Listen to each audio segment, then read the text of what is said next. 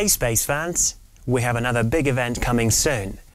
SpaceX Falcon 9 rocket will launch the AMOS-17 communication satellite. Built by Boeing and owned by Spacecom Ltd of Israel, AMOS-17 is a replacement for AMOS-6, which was destroyed in a launchpad accident in September 2016, 2 days before launch from Cape Canaveral. It will offer Ka-band, Ku-band and C-band services for growing satellite service markets in Africa, the Middle East and Europe. AMOS-17 Satellite is now encapsulated and waiting for its journey to space. Stay tuned.